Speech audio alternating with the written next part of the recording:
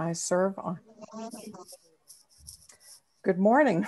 My name is Karen Sanders, and I am an RN patient advocate serving on the Health Education Series Committee, Planning Committee, and it is my great delight to welcome you to our virtual Fab Friday here at OLLI at UNCA, Asheville, North Carolina. Thank you for all of you joining us this morning.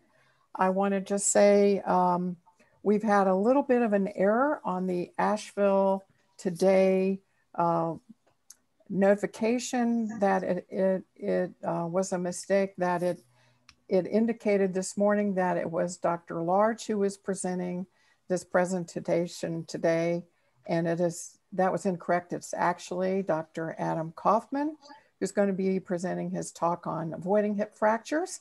I will be introducing him shortly, but I'd like to turn this webinar over to Jenny Felice, who is the chairperson of our Health Education Series Planning Committee at OLLI. Hi, Jenny. Hi, how you doing? Listen, folks, we are so thrilled to have you back. We miss you so much. And we understand there were about 148 people signed up for this, which is would have been one of our largest crowds if everybody does show. I'm the chair of the committee. The other people on the committee, I want you to think about, we're going to be asking you for your ideas about what you'd like to see on Fab Fridays going forward. We miss having your evaluations and your suggestions. So if you have ideas about what you'd like to see, we have 4 sessions in the spring semester, and we're happy to address what you're interested in. Or you can speak to any one of the committee members, and they include David Mao, Bill O'Connell, Karen and I, Phil Lenowitz, Wooly Wisham, Hope Warshaw, and Barbara Heller. At the beginning of this talk, and then at the end, there will be an opportunity for you to be able to write questions and answers. In the middle of the talk, we'd like you to hold questions and answers, that section, 4 questions for Dr. Kaufman. So without further ado, I'm gonna turn this back to Karen and we'll get started. So good morning again. I just want to say that we are going to, because we're in the webinar format, we want you to add your questions to the Q&A tab, which is located at the bottom of your screen for Zoom. And as Jenny indicated, I will be taking your questions in groupings when Dr. Kaufman pauses during his presentation. So just want to say that to you. So for this minute, I'm going to show you a PowerPoint about Dr. Kaufman and his wonderful experience. So this is Dr. Adam Kaufman, and we are so delighted to have him be with us today. He is an orthopedic trauma surgeon, and he oversees HCA Mission's Fracture Prevention and Bone Health Clinic here in Asheville, North Carolina. He graduated with honors, summa cum laude from Bucknell University, and he was named the most outstanding student, twice named Student Athlete of the Year. He graduated from Harvard University Medical School. He completed his internship and residency in orthopedic surgery from Duke University Hospital in Durham, North Carolina. His subspecialty fellowship training was orthopedic and orthopedic trauma surgery at the University of Maryland's Shock Trauma Hospital. His clinical interests include total hip replacement surgery of pelvis and acetabulum, elderly and pediatric fracture care, peri-articular, and that would be around the joint fracture care, nonunion and malunion correction, post-traumatic reconstruction, and treatment of musculoskeletal infections. He is a surgeon ambassador of the National Osteoporosis Foundation. He teaches national courses to other surgeons on fracture care. He is an active researcher. He's presented lectures and published numerous articles on fracture surgery, post-traumatic total joint replacement, and soft tissue reconstruction. He moved to Asheville with his family, volunteers regularly at the Western North Carolina Rescue Ministries. He's a Cub Scout Leader. He received HCA's first annual Frist Humanitarian Award for community service. And in addition to all that, he is an outdoorsman, running, fishing, rockhounding. And then one of my favorite factoids about Dr. Kaufman is that he believes strongly in patient follow-up and care, and he learned about the importance of this issue from his father, who was a family care physician. So I'm going to stop sharing my screen, and I'm going to say, welcome, Dr. Kaufman. It is our great pleasure to have you with us this morning. Well, thank you so much for having me, Karen, for that wonderful introduction. And thank you so much, OLLI members, for paying attention to bone health and fracture prevention care. Hopefully my split screen is sharing with the audience and we can go ahead. I'm so sorry in advance that we're not seeing each other face to face, but such are the times we live in. Thank you again, Karen, for that wonderful introduction. I'm here to speak with you about bone health and fracture prevention care. Again, I'm one of the mission orthopedic surgeons. My specialty training is in fracture care and total hip replacement. And I also run our fracture prevention and bone health clinic, which we'll be hearing about shortly. My first disclosure is that I'm an orthopedic surgeon, and those of you who may or may not have been around the medical field probably know that orthopedic surgeons are not known as the most cerebral people in the world, but I'll still try to do my best talking to you about this very complex topic of fall prevention and osteoporosis management. I do hope you leave this webinar with a few things in mind. I hope to have introduced you to the problem of falls and fragility fractures, both here in Western North Carolina and nation and worldwide. I hope to review some of the trends on fall screening and fall prediction. I hope to outline my personal approach and our approach to fracture prevention care and the referrals that we may get from the community. And of course, learn from you and answer your questions, what I need to do better for our patients, what challenges that you have in your own lives, and what we need to do better as a medical community for you. And of course, I want you not to have any falls anymore. And I don't want to see you in our clinic, in our emergency room, no offense. So we'll start with an 85-year-old patient. This is a real patient. This is kind of a case that is not uncommon here at Mission. If you look at the x-ray on the right side, you see the patient's already had a fall and already had a fracture. If you look on the left side of that image, you may be able to see in this area here, there's another fracture. So this is the patient's second hip fracture. And in discussing this patient, I'd like to talk to you about how this could have happened, recurrent falls in the elderly population, how this could have been prevented, potential treatment options for this patient, and special programs available here in Western North Carolina to kind of prevent these things from happening in the future. But before we delve into those topics, it's often helpful to change people's perception about bone, about the skeleton. This is kind of my life's work, and I spent a vast majority of my time in the hospital working on the skeleton, and most people think of broken bones like this hip fracture here. The bone is soft, the patient took a fall and has a trauma, and we have a fracture. And really, when we're talking about bone health and fracture prevention, we have to reorient ourselves so that we're thinking not of bone, but of the kind of microscopic view of what that bone looks like if we were to put it, again, under 100x magnification or something like that. So the bone on the left is good, healthy, strong, young person bone. You can see that honeycomb has thick, white, bony trabeculi, and the bone on the right would be osteoporotic bone. So bone that's been kind of worn down over time. The body has chosen to resorb bone as it naturally does over the course of decades. And what we're left with is a very spongy, soft bone that does not accommodate force as well as the bone on the left and leaves it very susceptible to fracture. So when we talk about bone health and fracture prevention, fall prevention, in some respects, we're talking about the microscopic life of a bone. So now that we have that in mind, let's introduce the problem. And it's a huge one if you look at things from the scale of Western North Carolina. and the scale of our country. So we know that the 65 and older age group is the fastest growing segment of the United States population, up to 9 million in the next few years. And we know that this is a huge subset of our population here in Western North Carolina, of my patient population. About 1/4 of our friends and neighbors in Western North Carolina are over the age of 65.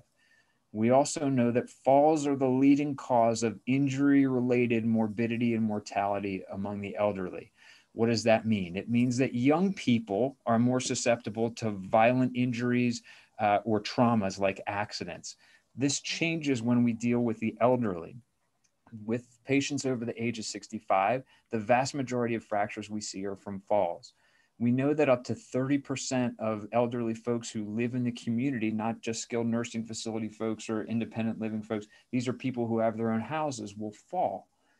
And that rate increases with age, such that patients over the age of 85, the majority of patients will sustain a fall in the next year. And this equates to almost 30 million falls per year and 2.8 million emergency room visits from elderly patients here in the United States. So these are, I'm just going to run through some more statistics again, just to underline the problem that faces us. We know that 20 to 30% of elderly falls result in severe injury, whether that be fracture, laceration, whether it be head injury, and this equates to 33,000 deaths per year. I'll say that again. Falls account for 33,000 deaths per year. 100 people die every day in the United States because of falls. For me, that's way too many. We know that this also means a lot of emergency room visits. We know that fall patients have a high mortality at 1 year. And as taxpayers, we know that up to $32 billion of our money goes to treat fall-related injuries, which is up to 6% of all expenditures in our elderly population. Despite the commonality and the severe consequences of these falls, fewer than 50% of patients ever discuss fall prevention with their primary care doctor. I'll say that again. Falls are the main cause of injury in the elderly population. We know that millions of falls happen every year, and fewer than 50% of patients ever discuss with the primary care provider fall prevention. And I bet if I were to take a show of hands, if we were in person, I would bet the minority of you had ever discussed this with your primary care doctor, although the majority of you probably have had a fall over the past year or two. Now, this becomes even more crucial when we talk about patients who are in long-term care facilities, patients who don't live independently. We know that for every patient in these care facilities, there's 1.7 falls per year. We know that patients who do fall in facilities have typically a more significant outcome or injury based on that. And the severity is 5 times more common or more severe than the community ambulatory geriatric patient. So why am I here? Why did you ask me to come and talk to you? The answer is because falls and osteoporosis result in fragility fractures. Again, not to bore you with statistics, but once every 6 seconds, so by the time I'm done this sentence, someone will have sustained a fragility fracture in the world. There are 9 million of them per year, equating to 2.1 million fragility fractures in the United States annually, which is more than the incidence of stroke, heart attack, and breast cancer combined. So while there are a lot of ribbons and walks for these things, and there's a lot of publicity for things like stroke and heart attack and breast cancer, and rightfully so, fall prevention takes a back seat, although it's much more common than these issues. We know that the most common mechanism of fragility fractures is falls. So despite the severity and despite the commonality of these fragility fractures and falls, we as orthopedic surgeons do a horrendous job of fall prevention and osteoporosis care. So as a couple of comparators, I'll ask you to estimate if you're the rate of colon cancer screening in the United States among primary care providers. What percentage of patients going into their primary care doctor are appropriately screened for colon cancer? And the answer is about 75%. I'll ask you another question. In the acute management of heart attack patients, what percentage of heart attack patients leave the hospital on appropriate medications. Leave the hospital on appropriate medications. That answer is about 90%. And I'll ask you, what percentage of hip fracture patients who have had a life-altering injury, what percentage of those patients ever get on appropriate osteoporosis management? So we have numbers like 75, we have numbers like 90, and it turns out that the number of patients who get on osteoporosis management after a life-altering hip fracture is about 18%. So we as orthopedic surgeons do a horrendous job of osteoporosis management, and it's no wonder. Unlike other issues, it's a natural part of aging. The postmenopausal female, unfortunately, is programmed to lose 1 to 3% of bone mineral density every year. That's what your body is programmed to do. So in some respects, we're fighting upstream, swimming upstream when it comes to kind of reversing the natural portions of aging. Number two, it is a silent disease, osteoporosis. No one ever clutches their chest and says, I'm having an osteoporosis attack, call a doctor, right? You don't know that you have this disease until you have a fracture or until you have a DEXA scan. And even then, up to 2/3 of very common fractures like spine fractures are asymptomatic, meaning they're not associated with pain. In addition, osteoporosis, as we'll learn, is an extremely difficult clinical entity, unlike something like diabetes, which may be easy to control and diagnose and figure out sometimes. Osteoporosis is multifactorial. There are many things that contribute to it, and the treatment as such is multimodal. There are many things that you need to do to make sure that patients don't have falls and don't have fractures. And number four is primary care is very hard. So Karen mentioned my dad's a primary care doctor.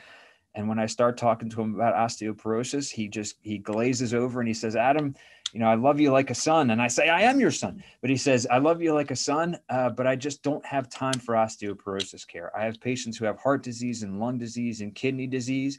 And I can't fit it into my clinic appointment. And that is the unfortunate reality of our medical system. So hopefully this segment of our talk has introduced the issue of falls, the issue of osteoporosis, and some of our difficulties in managing and preventing those clinical entities. Karen, are there any relevant questions that I can answer now? I think you're still muted, Karen.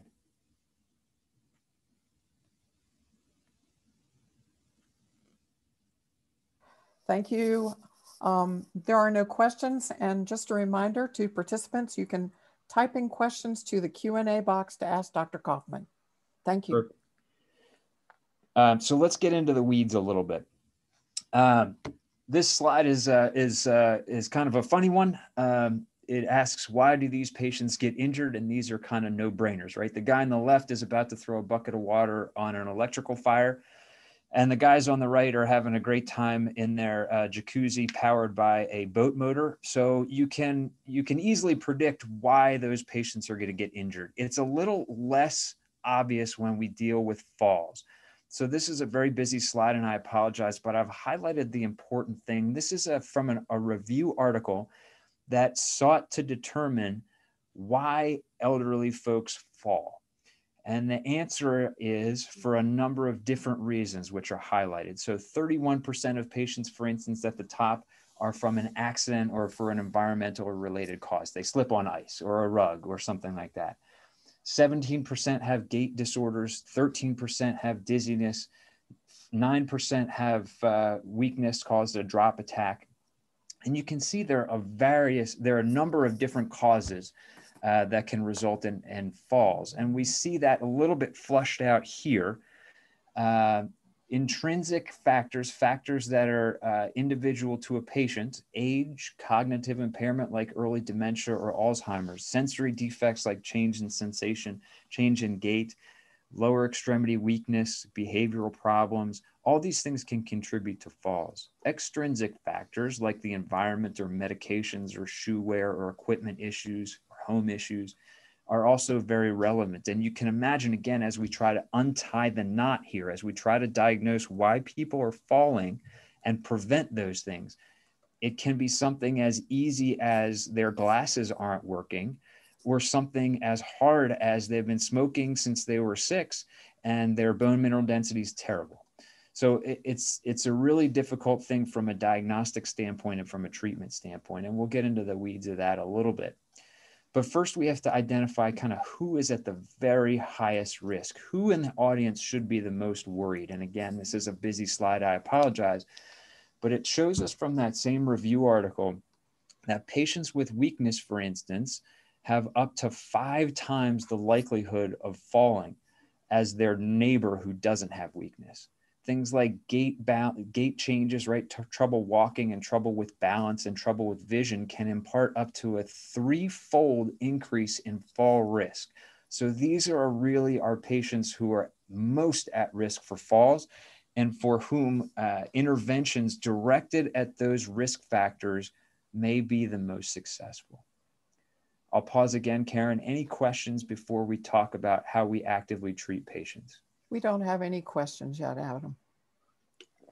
I think that usually means I'm either doing a very good job or a very bad job. I hope it said I'm doing a very good job, but we will plow forward and stay on time. And again, if there are any questions, please feel free to ask. I'd rather answer and have things clear than delay the answer and have folks scratching their heads for the rest of the talk. So that's great, Doc. Fantastic introduction. Very great slides. But what the heck do you actually do?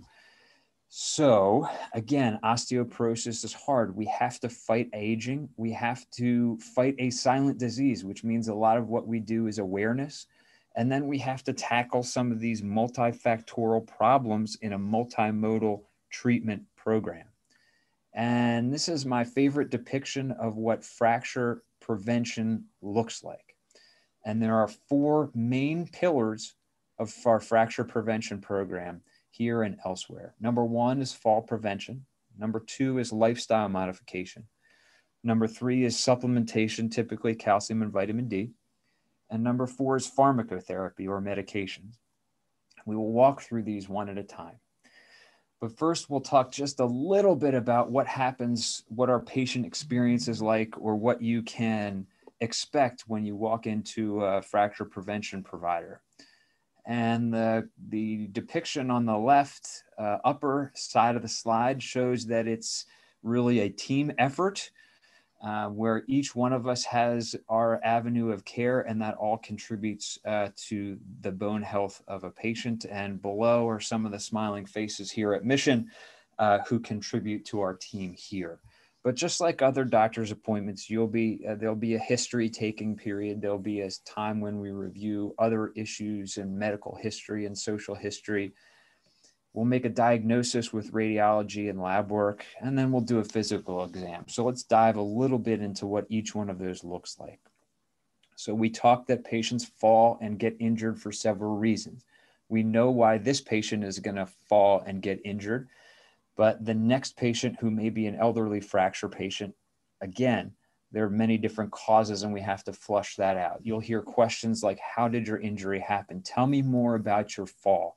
We are trying again to identify intrinsic factors, patient-specific factors that can contribute to falls and fragility fractures.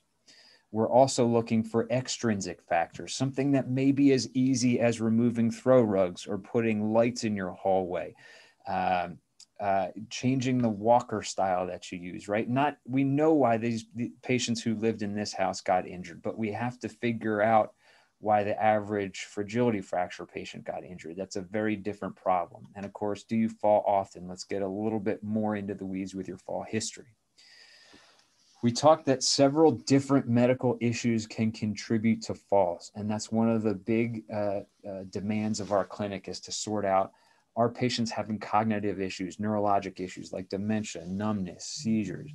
Are folks having problems with their vision or their balance or their hearing? Are they getting lightheaded because they have a rapid heart rate or because they're in heart failure? Are their bones weak because, as number 4 suggests, there's some problem with their GI tract? They're not absorbing calcium and vitamin D. Are folks falling because they're having a lot of urgency to go to the bathroom, or they're getting up 3 times a night to urinate? Are they falling because of an orthopedic issue, because of weakness or pain or guarding? Or is this a psychiatric issue, an issue wherein patients are on medications that are affecting their ability to mobilize safely? And dovetailing with the review of systems, also we'll be talking to you about past medical history, again, including cardiovascular issues, rheumatologic issues, orthopedic issues, neurologic issues. One of the big contributors, especially in the United States, is medications. There are several medications that can contribute to falls, and there are alternatives to some of these medications that would be, I think, appropriate to talk to your primary care doctor about. Some of these medications include diuretics, which may lower your blood pressure or decrease your calcium levels. Narcotic pain medications are poison for several different reasons, not the least of which is they're incredibly addictive, but they also can contribute to falls. Some of our more common heart medications like beta blockers can lower blood pressure and make people feel lightheaded.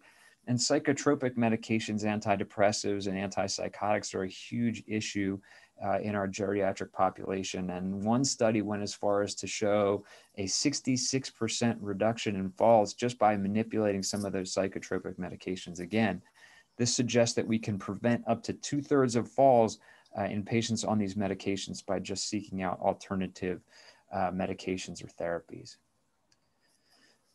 This is some of the easiest, when it comes to social history, what people do and how they behave. These are some of the easiest problems to identify, but as you can imagine, are some of the hardest problems to solve.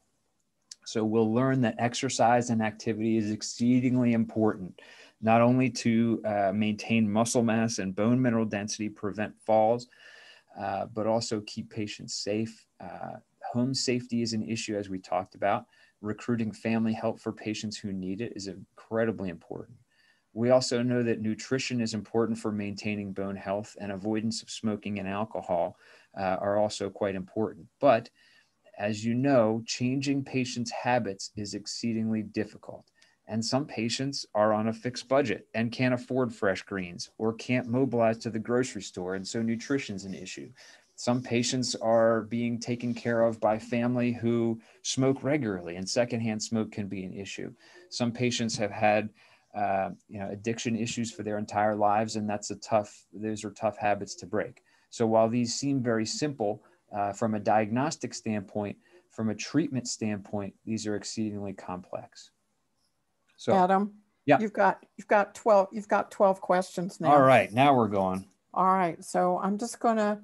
You want me to give them to you two at a time, or how would you like me to do this? Yeah, let's shoot. Let's go for the top few questions, and I'll do my best to answer them and keep on track. All right, the first two are, what is postural hypotension, and what tools are available to measure risk in a nursing home? That's from Jean. That's a great question. So both great questions. I'm sorry for not delving deeper. Postural hypotension is when you change positions and your blood pressure doesn't change accordingly. So we've all had the experience where we're lying down for a long period of time, or we're watching TV and we stand up very quickly. We get lightheaded. That's a change in posture.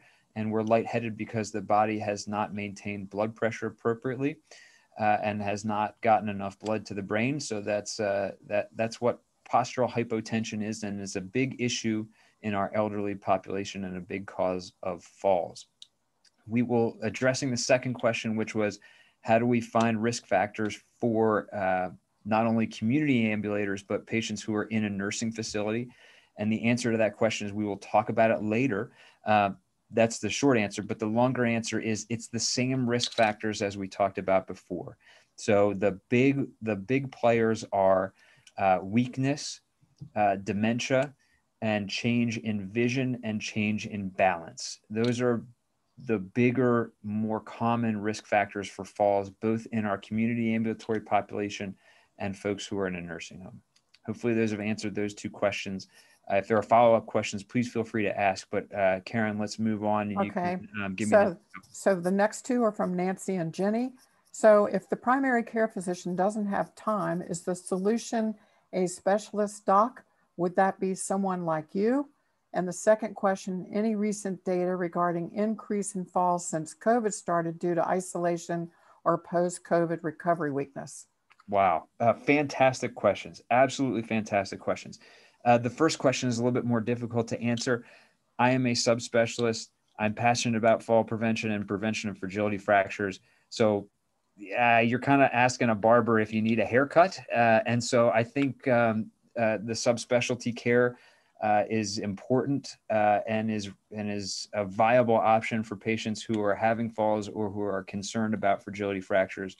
And I don't mean to poo-poo on to criticize our primary care colleagues.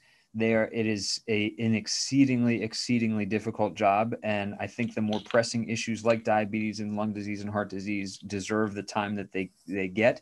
But oftentimes it's difficult to fit all that in. We have the luxury of, an hour during our first appointment with patients to sit down and really go through things soup to nuts. Our primary care colleagues don't have that luxury. So I think subspecialty care is a very reasonable option, just like your primary care doctor may refer you to a cardiologist or to an endocrine specialist. So too can you seek a referral for fall prevention or fracture prevention. And of course, I brag on our clinic and our program, but there are several other options in Asheville that do a good job. And the second question was, is there any data? Is an excellent question because COVID's changed absolutely everything in our lives. Is there any data on how COVID has affected fall incidents in the United States? And I have not seen any of that data. I will tell you that in my practice, we have seen no change in the number of geriatric fall patients that we're seeing, mostly because these happen around the house or these happen around a facility. We have seen a decrease in our trauma population, driving down Route 40, bad car accident, or out hiking, bad fall kind of injuries because people are just out less. But as far as the household slip and fall with fragility fracture, we have not seen a decrease there, and I have not seen any data to suggest that there has been a decrease nationwide. That's a really great question. Thank you for asking.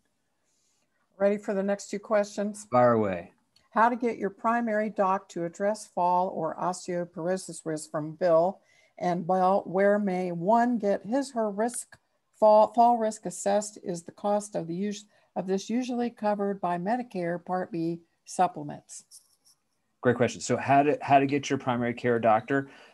You mentioned that you heard a talk with OLLI. You think it's a big problem for you and you want to avoid injury in the future. I think that should prompt your primary care doctor to act. And again, I don't have expertise in treating hypertension, for instance, and some primary care doctors don't feel comfortable treating bone health or fall prevention. And that's where a referral to a specialist, either our shop or any of the other places in Asheville, may be relevant. Hopefully that answered that question. The next one was whether or not fall prevention physical therapy is covered, and it almost universally is in our patient population. I think insurance companies have finally come around to the fact that preventing falls is more financially viable, so to speak, than treating fractures, which is much more expensive. And so they typically cover fall prevention. They may not cover it for 3 years, but they usually cover it for a period of time when you can master the exercises and be evaluated for home care and durable medical equipment and things like that. Maybe two more, Karen, and then we'll move on. Cool. Yes, this is from Kay and Nancy. Should a healthy 73-year-old woman, no falls, take osteoporosis meds? Bone density shows borderline osteoporosis to about 2.5. And the second question, individual with peripheral neuropathy, is your clinic a place for learning how best to manage to reduce probability of fall? Yes. Oh, great questions. So I'll tackle the first one second. So in terms of neuropathy, that is a huge risk factor for falls.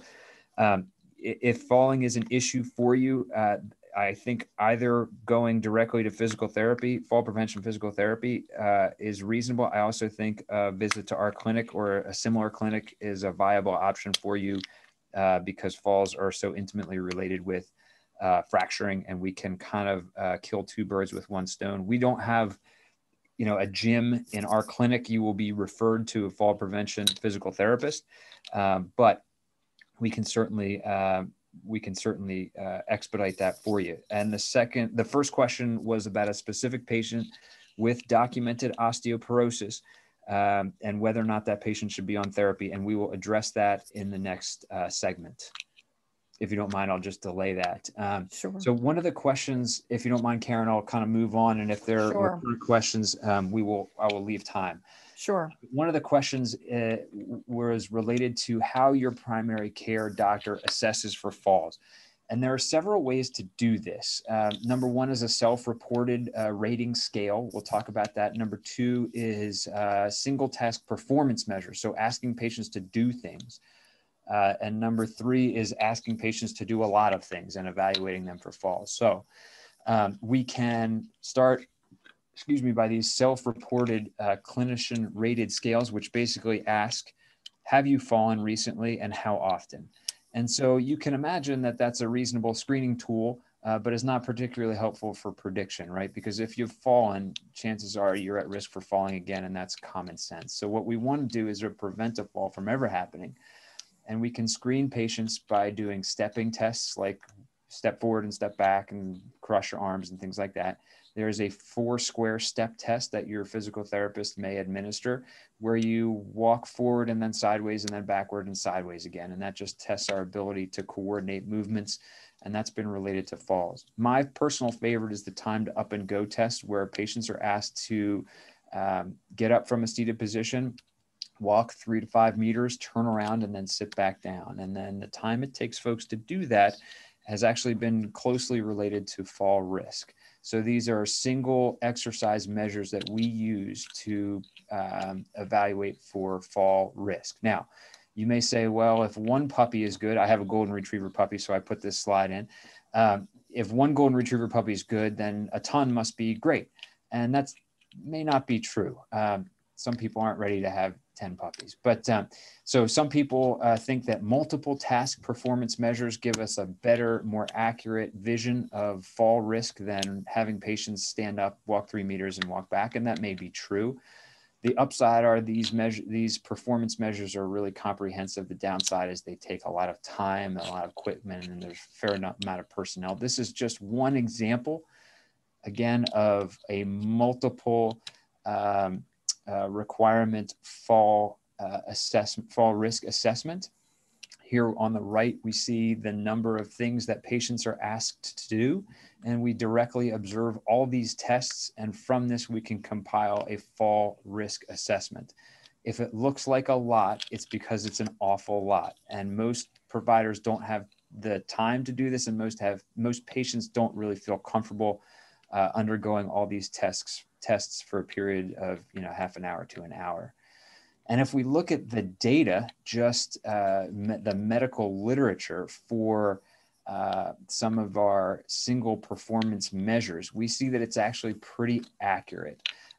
So the higher these numbers, the more accurate a test is at predicting falls. And you can see a test like the time to up and go test is actually fairly predictive. So that's what we typically do. Now, we have learned a little bit about the background of osteoporosis. We have begun to think about bone as a microstructure rather than a macrostructure. I have talked to you a little bit about how the typical fracture prevention appointment goes and a little bit about screening.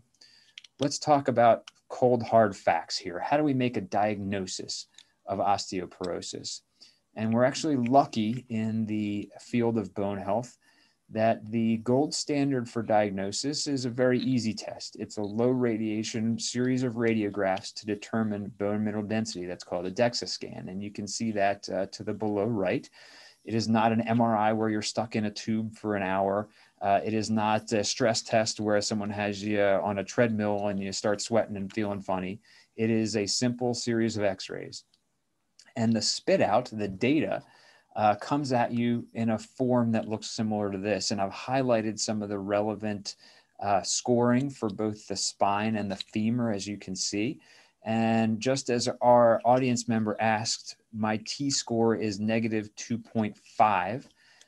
So too does this readout suggest negative T-scores, which means that in comparison to the optimal bone mineral density of a young, healthy, active patient, this particular patient is up to 2.7 standard deviations away from that bone mineral density. And that's a fancy way of saying they've lost a lot of bone. And we mentioned words like osteopenia when talking about that audience member's question, and osteopenia is between -1 and -2.5 on that T-score, meaning you are about a standard deviation to 2.5 standard deviations away from the average healthy adult bone mineral density. And for each standard deviation you move from that ideal bone mineral density, your risk of fractures like a hip fracture goes up significantly. So for each standard deviation, it's estimated that your risk of a hip fracture is about 2.5 times that of a normal patient. So this particular patient will just go through his or her numbers. You can see -1.7 osteopenia, 2.7 osteoporosis, and so on and so forth. Going down the lumbar spine and then going into the femurs again, -1 to -2.5, we call that osteopenia. So this patient is osteopenic in the femoral neck and osteoporotic in the spine. But all these fancy things can't tell us what a fracture tells us. So the National Osteoporosis Foundation and most providers who do this also define osteoporosis as any fragility fracture, any low energy fracture in a patient over the age of 50. So regardless if it's an ankle fracture, a hip fracture, a spine fracture, a wrist fracture, all of these in the low energy circumstance, slip and fall from standing height, should not have happened if you had adequate bone mineral density, the bone mineral density of a 20-year-old. And so we define osteoporosis not only by your bone mineral density from a DEXA scan, but also by the presence or absence of a fragility fracture. There are also some lab evaluations, as with everything in medicine. You know you're going to get a blood draw, you know there's going to be a bunch of tests. So we'll test the electrolytes in your blood, including calcium, phosphorus, magnesium. We'll test to see if you're anemic. We'll test your vitamin D. And there are some other specialty labs if you have endocrine hormone issues, if you have immune issues, if you have some cancers can contribute to osteoporosis and things like that. So with that data in hand, we can actually make reasonable predictions about who's going to sustain a fall and who's going to sustain a fracture. So this is a complex kind of table, complex graph, but it's very important. So here on this axis, we have 5-year risk of fracture. So 30% risk, 5% risk. And here we have age from 50 to 85. And each of these lines represent a different T-score. So this patient's borderline osteopenic, this patient's osteoporotic, and this patient would be severely osteoporotic. And you see that with worse T-scores and older age, the risk of vertebral fracture, for instance, goes up. So those two things are kind of intuitive, right? The worse your bone, the older you are, the higher your fracture risk. But it's not really all that simple. And nothing in medicine is all that simple, especially osteoporosis care. And there's actually several factors that go into prediction of fragility fractures. One predictive model that's most commonly used is called the FRAX tool, Fracture Risk Assessment Tool. And you can actually go online and put in your numbers and get your fracture risk from the FRAX tool. What it is it predicts your risk of a hip fracture and a fragility fracture at 10 years using a number of different parameters that you can see listed here. This is just a screenshot from the FRAX website, including age, gender, size, prior fracture, medication use, whether or not your parents had fragility fractures, whether or not you smoke or drink, and then something about your bone mineral density. And if you put in this, you will get your risk of a fracture over 10 years. So if your hip fracture risk is over 3% at 10 years, or if your risk at 10 years of any other osteoporotic fracture is greater than 20%, that qualifies you to be on a medication. This is a good answer to your question from the audience about whether or not an osteopenic patient should be on a medication? And the answer is it depends on your other factors. So again, if you put your numbers in to this particular predictive tool, which has been shown again and again to be actually very accurate, and the readout spits that your 10-year fracture risk is greater than 3% of a hip fracture, that qualifies you to be on a medication. Or if your 10-year risk of a major osteoporotic fracture is greater than 20%, again, that gets you qualified from Medicare to be on a medication. So we've talked now, in addition to all the background, about diagnosis, but how do we actually treat our patients? So again, we've learned a little bit about the problem. We know the symptoms. We know how to diagnose things. We actually have learned a little bit about prediction of who's going to sustain a fall and who may have a fragility fracture. But now let's talk about treatment. So again, there are 4 pillars of fracture prevention care, and let's walk through them again. So multimodal treatments of social issues such as increased exercise can actually improve your bone mineral density and prevent up to 50% of falls and 50% of fractures in females with osteoporosis. I'll say that again. So some studies have shown that exercise 30 minutes 3 times a week can increase your bone mineral density and decrease your fall risk by 50% if you're an osteoporotic female. This guy's got a lot going on. He's a smoker and he's a drinker, and he probably should quit those things unless he wants to have a fracture. And I'll put in a shameless plug for Mission and telling you that we have very good alcohol and smoking cessation resources. Unsafe ambulation is also a huge part of fall prevention, as we talked about. Whether or not this takes the play is fall prevention physical therapy or appropriate medical equipment or recruiting some help to live your life. All those things can be factors and are a part of our treatment protocol. In terms of fall prevention, there's a U.S. task force on this issue that has issued some very some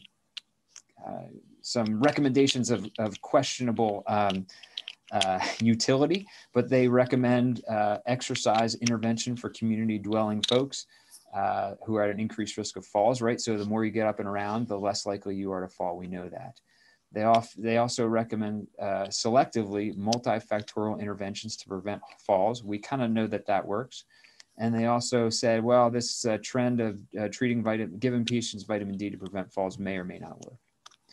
We also talked about care facility patients. One of our questions was, how do you prevent falls in the care facility patient? The answer is an exercise program, general medication review, as we talked about, and these same kind of multifactorial interventions. Even simple things like bed and chair sensors can reduce the risk of falls very significantly.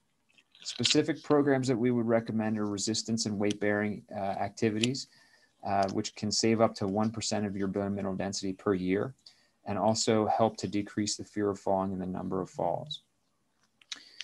We also issue patients a home checklist, and this seems silly, but is actually perhaps one of the most powerful things that we do, because we know that environment is a factor. These extrinsic issues are a factor in the majority of falls.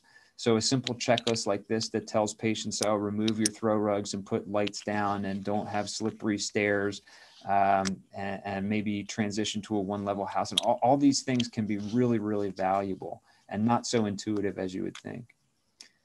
There are also people whose profession is to perform in-home evaluations where they come to your house. And this has been shown to reduce falls significantly. Calcium and vitamin D supplementation. There's been a lot of press about this. And I think this is still a little bit up in the air, but our recommendations continue to be for 1,200 to 1,500 milligrams of calcium per day, which includes supplements and diet, and also vitamin D up to about 1,000 international units per day. Again, supplementation and diet. And these have been shown again to reduce fracture risk significantly. So this slide is a little busy again, I apologize, but it goes directly to what our audience member was asking. So all these things are great, but let's talk about the big guns. Let's talk about pharmacotherapy medications. And people who qualify are postmenopausal females or males over the age of 50 with osteoporosis, documented osteoporosis, or a hip fracture. So our specific question, I think our audience member said her bone mineral density is negative 2.5 T-score. She should be on a medication. Also, postmenopausal females or males greater than 50 with osteopenia, So the on-ramp to osteoporosis and a frax risk of hip fractures greater than 3% or any fragility fracture greater than 20% at 10 years should be on a medication. Any patient who has had a fragility fracture should be on a medication. So this equates to about 70% of females over the age of 65 and the vast, vast majority, almost universally, patients over 75. All right, Karen, I'll be able to tackle a few questions before we talk specifically about medications. All right, Adam, going to have to give me a minute. My computer is hung up, so I'm going to ask me in about 5 minutes, okay? So let's delve into medications. So I talk about medications, bone mineral density, like a bank account. There are two ways to improve your bank account. Number one, you can stop withdrawals. And number two, you can deposit more money. And this is the way we think about bone. So there are anti-resorptive medications that prevent the Pac-Man cells of your body from chewing up bone. And those come in three flavors. One is the selective estrogen receptor modulators. It's a mouthful. Number two is the most common osteoporosis medication in the United States, the bisphosphonate group, like Fosamax. And number three is a medication called Prolia, which is new over the last 15 years. And then there are medications that can actually deposit bone back in your bone bank account. And those come in two flavors, Forteo and Tymlos. We're going to, in the interest of time, I'm just going to skip around through this estrogen modulators. It's a little bit outside the reach of this talk, but the bisphosphonates are kind of the Ford F-150 of medicine. They are always going to be there. They work, but they're nothing luxurious. They come in several different varieties, some of which you take by mouth once a day, like Fosamax, some that you take once a year, like Reclast as an injection. And these medications, again, prevent the Pac-Man cells of your body from chewing up bone. There are some downsides, which again, we can talk about a little bit more in detail. I think the most publicized are issues with the jaw, atypical femur fractures, which is a fragility fracture of the femur, and some of the side effects that you see listed, including upset stomach and GI issues. But despite their age and their commonality, they remain very effective. They can help restore bone mineral density to about 1 or 4% over a period of years, and prevent from 30 to 70% of spine fractures and fractures of the limbs over time. So again, incredibly effective. Prevention between 30 and 70% is a huge number. A medication like Prolia is given once every 6 months. This is a medication that's an antibody that quiets down those Pac-Man cells. It's indicated when we use it is for higher risk patients, patients who have problems with their kidneys or who have failed treatment with osteoporosis medications like the bisphosphonates. It can cause your calcium to drop a little bit, and some patients have a reaction to the injection, but it's very well tolerated in general. This medication, Prolia, has been shown to be stronger. It's a little bit more like the Cadillac of medications, whereas the bisphosphonates are the F-150. It's a little bit special. It provides a little bit more recovery of bone mineral density than the bisphosphonates and prevents a huge number of fractures. So 70% reduction in vertebral fractures, 40% reduction in hip fractures, and 25% reduction of other fractures over a 3-year period. So huge, huge, huge numbers. Now, we'll talk next about Forteo and Tymlos. These are the bone building medications. If you think about Pac-Man cells chewing up bone, there are brick mason cells that are laying down bone. And these medications stimulate those cells to lay down more bone. They're actually synthetically made, but they're a part of a protein in your body that occurs naturally.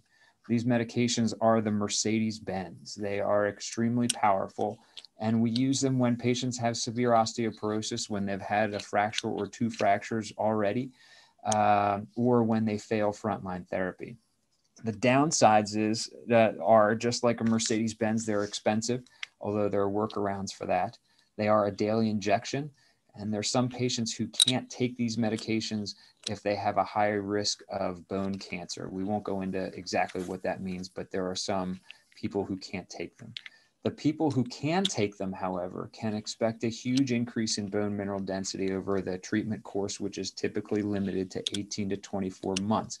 And that increase can be as high as 13%, but is typically more about 10%. So again, we are fighting nature. We are restoring bone to approximately 10% of what you've lost.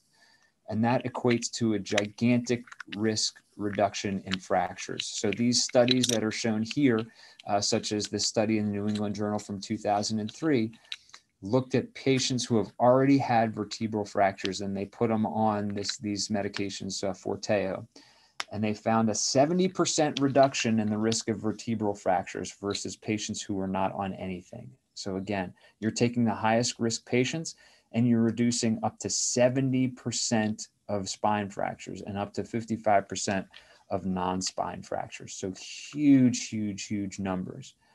Before we answer questions, I'll just review a little bit that the bisphosphonate should only be taken for about 3 to 5 years. Again, those are medications like Fosamax and Beniva and Reclast. Prolia, it's thought to you can take indefinitely. Forteo is a medication that we typically limit to about 1.5 to 2 years. And we typically follow patients with a bone mineral density test every year or two after. So before I get into my shameless plug, Karen, I probably have some time to answer questions, but we're already close to the hour. And believe it or not, I have a hip fracture to fix. But I'm happy to answer a few of the questions as they come. This is Jacqueline Lowe here. I'm going to step in and read a few questions for you, Dr. Kaufman. So one of the questions we have here is from, let's see. We've got a question on how can somebody get an appointment with your practice? Is it necessary to have a fracture or a bad fall in order to get a referral? Great. Thanks. I did not submit this question myself, but it's a great, great way to shamelessly plug our clinic. You do not need a referral. I will give you a number to call. You simply call that number and we will make you an appointment. The vast majority of our patients come from our surgical practice, and as such have already had a fracture, but we deal in just as much primary prevention, patients without a fracture, as we do in secondary prevention. And I think it's actually nice to get a hold of patients before something bad happens, right? Prevent the heart attack before the heart attack happens. So we will give you a number. If you have a pen and paper handy, it is 213-1994, but that'll be on my concluding slide and we'll have plenty of time to write that down. I can answer more questions. Great. So we have another question asking, could you please discuss a little bit the role of obesity-driven postural changes and their contribution to a rise in fall risk? Oh my gosh, what an incredible question. So the answer is, so the question is, how does body mass affect fracture risk? And it does so in two ways. Number one, patients who are of a large BMI or who have high body mass are actually at increased risk of falls because of exactly what this very keen audience member noted, that they have a change in posture. So these patients are sometimes stooped forward and can lose their balance very easily. As you might expect, we recommend being at a healthy body weight.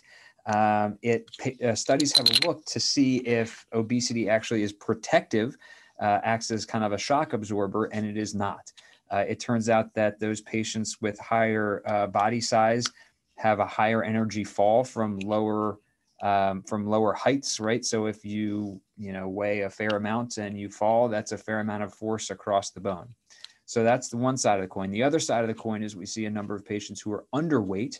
That also puts you at a high risk for fractures because of things like dehydration and poor nutrition and other nutritional factors that can contribute to bone mineral density. So a fantastic question. Hopefully that's a reasonable answer. Wonderful. So we have sort of a two-part question here from two different folks. Somebody is asking if there are any fall prevention programs online that you're aware of, and also how they could get a copy of the fall prevention home checklist. Awesome, Crescent. Fantastic question. So it is as simple as asking Dr. Google. You can Google fall prevention checklist, and there are several published online that you can just go to and print out. The next question is fall prevention therapy. We'll get into some specifics about that, but I would imagine there are several online classes you can take and several YouTube videos that you could pull up just showing you basic calisthenics, balance, and stretching and strengthening exercises that would be valuable for fall prevention. Having said that, there are ways to do those exercises appropriately and there are ways to do them inappropriately. And the safe bet is to talk to a physical therapist for a session and see what they would recommend. All right, if you have time, I have another two-part question here. The first part is, somebody's asking, what about the impact of low testosterone in men for bone loss? And then on the other side, is estrogen supplementation helpful for bone health? These are such fantastic questions. Thank you guys very, very much. It's always difficult as a speaker to judge the education and the interest of your audience, but these really reflect just a really great depth of knowledge and a really good understanding. I almost wish I made the talk a little bit more advanced. The answer to your first question is testosterone can profoundly affect the maintenance of bone mineral density in the male. And that's one of the major reasons for testosterone supplementation in the elderly. Having said that, getting into the weeds of the testosterone supplementation is probably outside the scope of this talk. Similar to testosterone, estrogen loss can have a profound effect on bone. And we talked a little bit about some of the estrogen modulators and how those medications can alter bone mineral density. Having said that, as you know, those medications have been shown to have to alter your risk profile for blood clots, for heart attacks and strokes, and for certain breast cancers. And not being a prescriber of those medications, I would really hesitate to comment more on that. And I hope it does. I would do so in hopes that it wouldn't be misconstrued by an audience member who says I need to be on an estrogen. Taking those estrogen medications can improve bone mineral density and prevent fractures, just as testosterone supplementation can do the same in men. Thank you so much. We'll move on, and if there's time at the end, we will return to some of those questions. So at Mission, what we have done is been able to kind of see any patient anytime and even anywhere as we've opened up a telehealth and video health profile. There are definitely several different ways to get to see us, including picking up the phone and calling us and telling us that you want an appointment. You can do so without a formal referral from your primary care doctor, but that always helps. We've expanded, as someone mentioned, from secondary prevention. You've already had a fracture and we're treating you, to primary prevention. I think I might be at risk. What can you do to help me? And you can see just a snapshot of our volume. And again, this reflects just the huge burden of care in Western North Carolina. So too does our audience, which is up around 133 today, which is absolutely fantastic. And I really applaud you. But also, think about how many of your friends probably have not thought about fracture prevention or bone health, and how many folks are at risk in Western North Carolina. This is the number of patients we're seeing, and I would expect this number to continue to increase exponentially over time. But we are not alone. This picture is from sunny California, where Kaiser Permanente was one of the first health systems to embark on a bone health program. They were able to, in short order, reduce their hip fracture rate amongst their insured patients by about 40% and save about $30 million just in 1 year in caring for their own insured patients. This is a picture of Danville, Pennsylvania. I went to a school that's just down the street from Danville, and it is not this beautiful. This must be like a glamour shot of the Susquehanna River. This is not what Danville, what I remember Danville looking like, but Danville is famous because Geisinger Health System is an incredible health system. And again, we're one of the first to implement a widespread, wide-reaching fracture prevention program, which increased the bone mineral density testing, increased the number of patients who were appropriately placed on medications, and decreased hip fractures. More locally, places like Greenville and Wake Baptist have a really strong fracture prevention program. And the phrase says, teamwork makes the dream work. And there are several programs here in Western North Carolina to maintain patients' independent living. There are several programs within your reach. I'll mention a couple of them: Home Instead Senior Care, Care Partners Health Services, the PACE program, and of course the emergency alert system via Simply Home or Mission Health System continues to save lives every day. People in the area who are specifically trained to combat some of the high causations of falls. So balance and vestibular training centers abound in this area. And I would encourage you, if you have balance issues, if you have issues with hearing, that can be a very, very significant risk of falls. And these are some of the people who you may seek out. Those of you who are huge Seinfeld fans know that this is Jerry putting on funny glasses before he buys $100 mistakenly of gum from Lloyd Braun. But suffice it to say, he would probably benefit from visiting some of our local vision experts, including Missions Services, Perfect Balance PT, and the Division of Services for the Blind. There are some exercise programs. There are a couple of questions about the day-to-day of how to train your body to avoid falls. And there's several different ways to do that. One of the most effective is this Feldenkrais therapy. And again, I will not do it justice by explaining it in this short period of time, but this is something that you can look into if you are interested. Yoga and Pilates have also been shown scientifically to help prevent falls if done correctly. The specific programs that you may have heard of for Tai Chi are actually also very, very powerful. Tai Chi in general is this East Asian kind of light calisthenics, which is a combination of strength and balance with some kind of light aerobic stuff, but you won't be running 3 miles as a part of your Tai Chi course. It's been shown to improve balance and strength and walking speed and quality of life, interestingly enough, in elderly patients. And meta-analyses of other studies suggest up to a 20% decrease in the number of patients who are falling and the frequency of falls being actually statistically significantly decreased. And there are several in the area. I'll put in a plug for WNC Tai Chi for Arthritis, which is a very good program.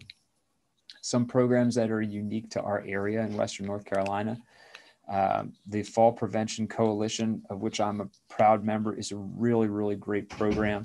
And again, promotes community awareness, provider education, screening, and assessment to prevent falls. They have a fair every year, not this year because of COVID, but if you're in a facility, you can go. If you're a part of the Y, you can go.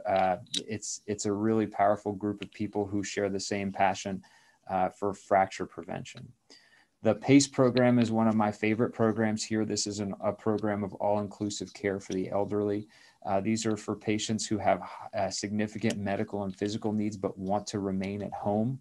And basically, this becomes a one-stop shop for primary care, emergency care, hospital care, medications, physical therapy, meals, dentistry, social work, and transportation is shown here. It's a program that's done through Mission that if you think you may be interested in, I would encourage you to visit their website.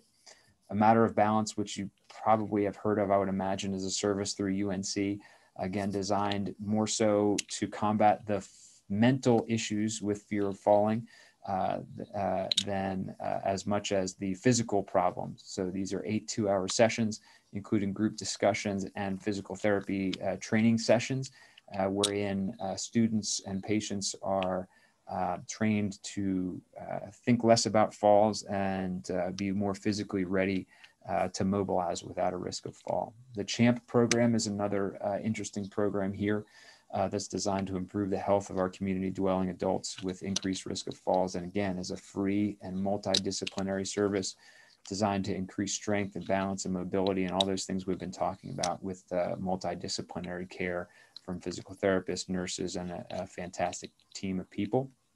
Council for the Aging also has several resources to talk about, but are probably a little bit outside the scope of this talk. So my voice is starting to crack, but we are finishing up. Let's revisit our 85-year-old patient who's now had a second hip fracture from a ground level fall.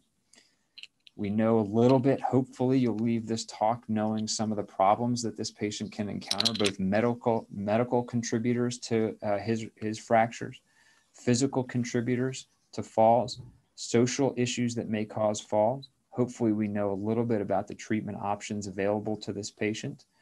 Hopefully we know that if this patient is lucky enough to live in Western North Carolina, that there are several specialty programs available to aid in the care of this fracture and the prevention of further fractures. I'll thank you very, very much for your attention. It is an absolute honor to speak to you. I cannot tell Karen how much I appreciate her invitation, her kind invitation, and the work she's done to make this program successful. It is humbling to see so many people asking amazingly in-depth and appropriate questions, and so many people tuning in. And I really can't thank you enough for your attention. Hopefully I've done my part to introduce the problem of falls and fragility fractures. Hopefully you're armed with some information about these. Hopefully we've been able to effectively review the data on screening and treatment to outline my particular approach to fall prevention and the mechanics of that referral process. And I've been, again, incredibly impressed by the breadth and depth of your questions. And I really look forward to learning a lot from you down the line. This is some of that information about my practice, surgical practice, which hopefully none of you will ever need unless you need your hip replaced. Hopefully it's not over a fracture. And then the information for the Mission Fracture Prevention and Bone Health Clinic. I thank you again so much for your time, and I have a few minutes to go through any other questions or concerns. And Karen and I have worked it out. So if there are other pressing questions, she can compile them and I can respond to them, and potentially we can update you on some of those responses or publish some of those responses. But I'm happy to address anything now. Dr. Adam Kaufman, this is Karen Sanders back online with you. So thank you so much. I'm seeing just a couple more questions. Are you able to do that, or do you need to? So we have questions from Bill. Will you address shoe choice and fall risk? And what do you think of the value of fall training? I think you have already offered that. And value of getting a hip replaced to reduce fall risk.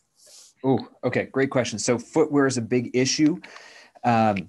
There are several reasons why footwear is an important part of it, and patients think of the footwear only, but it's actually a lot to do with the surface you're walking on as well. So it's a lot of home care to make sure that there's no loose rugs and freshly waxed floors and all that stuff. But the footwear is a big aspect of it. It's probably a little bit too much to talk about here because it has a lot to do with the sensory issues that the patient who asked the question about peripheral neuropathy brought up. But suffice it to say, individual footwear is very much tied to an individual's neurologic status and their ability to walk confidently and to sense things. And I'll probably leave that answer there in hopes of going on to some of the other answers, which were, does a hip replacement make sense for fall prevention? It does and it doesn't. A hip replacement surgery is done for pain and quality of life. So if you are falling because your hip hurts or your groin hurts, and you feel as though a change in that pain could improve your strength and improve your fall risk, I think absolutely it can be helpful. What we see a lot of is patients who have surgery and then their fall risk transiently goes up. So patients who have a big surgery, who are in pain, who are on pain medications, who may be not at home in a familiar environment, fall. So I would say in general, decreasing your pain with a hip replacement surgery can significantly decrease fall risk, but it also comes with a short-term increased risk as you recover from surgery and get to know your new hip. Karen, there was one more question in that series that I forgot. Let's see. Well, let's see. There was the footwear, the hip replacement, and I think there was another. I have, what do you think of the value of fall training for older adults, how to fall more safely? Okay. That's a great question. There is mixed data on that. There have been studies to suggest that it's helpful and studies to suggest that it's not so helpful. I think it's a reasonable thing to talk to your fall prevention therapist about. You know, obviously, we would hope that fall prevention therapy prevents the falls, but certainly there may be some benefit to know, quote unquote, knowing how to fall correctly. Yeah, obviously our goal is to prevent all falls. And I think the medical community is a little bit mixed about whether or not learning how to fall correctly is important. I don't think it can hurt, and I think it's worth reviewing with your fall prevention therapist. And let's see, we've just got, will this program be available at MAHEC? I don't know about that. So great question. MAHEC is a wonderful, wonderful organization. I cannot tell you how much I admire the work they do for patients. They're great providers. It's a great institution, and they have an osteoporosis clinic as well. I am not as familiar with the inner workings of how that happens. I am sure that if you're a MAHEC patient, they will get you in and they will take wonderful care of you. But there is a MAHEC specific osteoporosis management clinic, and I can only imagine they have strong connections with fall prevention providers in the area.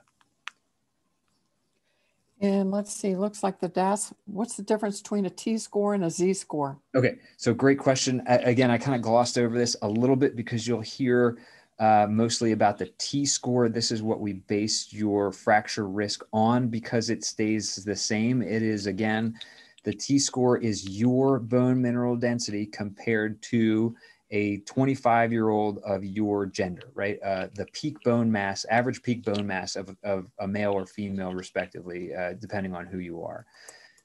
So that peak bone mass never changes. The only thing that changes is your bone mass in relationship to that. And that's, again, what we base all of our diagnosis and decision-making on. A Z-score is you compared to a cohort of patients your same age, a group of patients your same age. So the T-score will naturally be higher than the Z-score.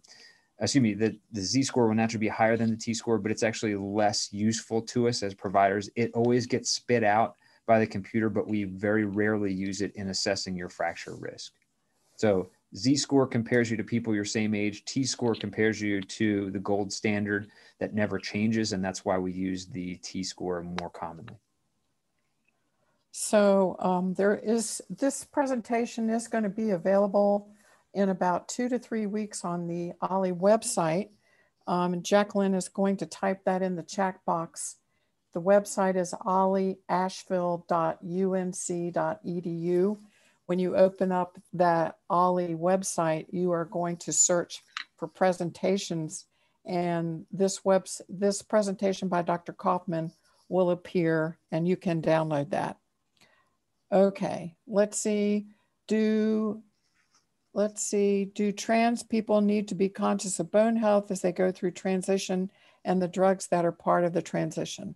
Yes, absolutely yes. As one of the other audience members noted, what's commonly known in the medical community as the sex hormones, the hormones that determine the sex of a baby, and so we call them sex hormones moving forward, like testosterone and like estrogen, profoundly affect bone mineral density. And we have not, as a medical community, gotten enough data together to know how that affects the transitioning community or the transition community.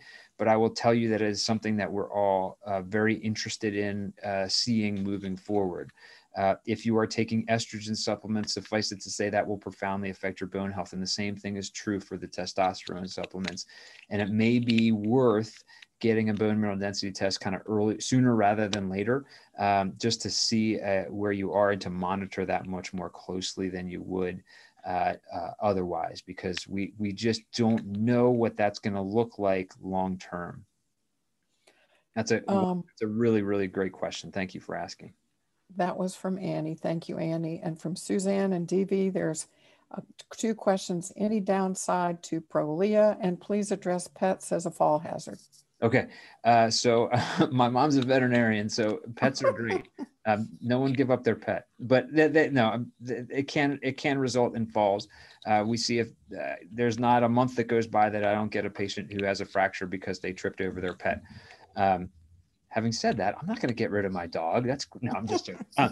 I think it is a risk. I don't know how to mitigate that risk except to find another home for your animal, which is not acceptable for most folks. But I don't know if there's a way you can train your dog to stay out of the way or something, but it is something to be very concerned about, especially at night. We see a lot of patients get up at night to go to the bathroom. They don't have their walker. They don't put their appropriate footwear on, and the dog is sitting on the bathroom floor, which is poorly lit, and they take a spill. That does happen. And I'm so sorry, I forgot the first part of that question, Karen. Let's see, any downside to Prolia? Oh, yes, great. Prolia. Prolia is a great medication. It is extremely clean, meaning it has very few side effects. Some people have some dizziness or body aches with the injection, which is once every 6 months. It is exceedingly powerful at preventing fractures, up to 70% reduction in vertebral fractures, up to 40% reduction in non-vertebral fractures. It is extremely well tolerated. We take very few patients off of Prolia because of side effects. There are some side effects, the most common of which is hypocalcemia, which means a drop in your calcium. So if you have a low calcium to begin with, it may not be the right medication for you. Having said that, it's very clean. It's reasonably affordable. It's very user-friendly as a once every 6 month injection, and you can take it indefinitely. Unlike the bisphosphonates like Fosamax, which we really don't prescribe more than a few years anymore. And the same thing is true with the bone building medications. They have a shelf life of about 2 years is about all we can use them for. The Prolia can be used indefinitely. It's an extremely good medication. I really love Prolia. I think it's a great medication, but as with everything, there are downsides and there are risks, and you have to mitigate those and talk to your provider about them. But I think in general, it's an outstanding medication. And there is a question, there are 5 different locations and scores for the DEXA. Is my score the average of them? And is there one more important? Great question. Debated hotly amongst providers. Whether or not we should worry more about the low lumbar reading or the high lumbar reading or the femur, or does a low femur put you at risk for a femur fracture more than a low spine at risk for spine, and so on and so forth. The bottom line is there's several different x-rays that are taken of several different parts of the body, and those are all recorded. So typically patients have 3 readings or so in the spine, and then each hip is done. There are some exceptions to that when patients who have had prior fractures or replacements or arthritis or something like that can throw off the score. But in general, you'll get several spine scores as well as each femur score. And that's why your readout says what it says. I personally don't think there's a huge difference between someone who's osteoporotic in one place and somebody who's osteoporotic in the other place. I treat them all the same. And we typically base treatment on the worst score. So if your femur is a minus 1.5 and you don't qualify for medication there, but your spine is minus 3.5 on your T-score, we're going to probably consider your spine the most at risk and get you on a treatment. So we are pessimists. We use the worst number. Next question, if hit by car when young with multiple broken bones, does that affect the T-score? That's an excellent question. So prior fractures, healed fractures do affect your score, especially if you've had spinal compression fractures, which a lot of our osteoporotic patients have had. The other things that can affect the score are arthritis. So if you have hip arthritis, your score will artificially be higher. If you have a healed fracture and there's extra bone there, your score will artificially be higher. And if you had a hip replacement or any kind of metal, you should make sure that no one is using a score from that area. But yes, it will probably not profoundly affect it. And in truth, we can just substitute, we get a broad picture just from your spine and the other areas in the body. You can also take a DEXA scan from the wrists if you need accessory areas to judge someone's overall bone mineral density. All right, Adam, I believe that's all. Fantastic.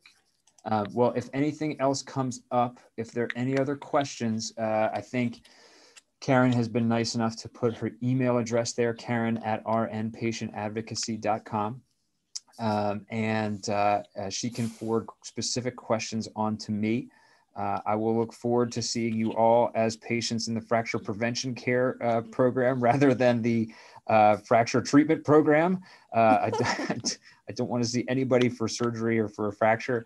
And again, I really can't thank you enough for your attendance, for your attention, for your extremely thoughtful questions, and for your interest in this very relevant topic. Thank you so much. Thank you, Dr. Adam Kaufman. That was a fabulous presentation.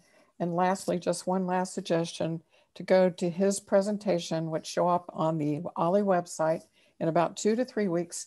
You are going to go to the OLLI website, olliasheville.unca.edu. And once you pull up the website, you're going to search presentations, and his should be the first on the top of the list for 2021. Thank you all for your attention and your questions. We hope to see you at our next Fab Friday presentation sometime in February. Many blessings. See you. Thank you.